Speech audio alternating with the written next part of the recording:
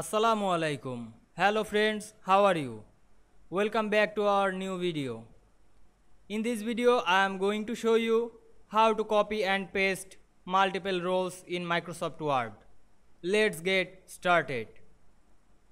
At first, we have to open a Word document with a table. Now we want to copy and paste multiple rows in this table. Select multiple rows.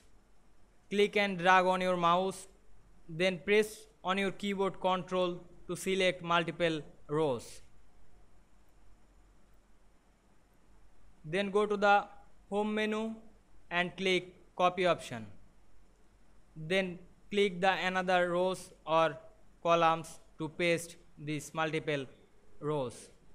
Click the paste option. Now you can see we copy and paste multiple rows very easily.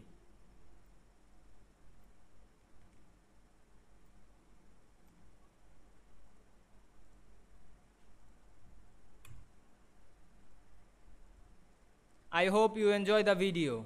Please like, comment, share and subscribe my channel. Thanks for watching.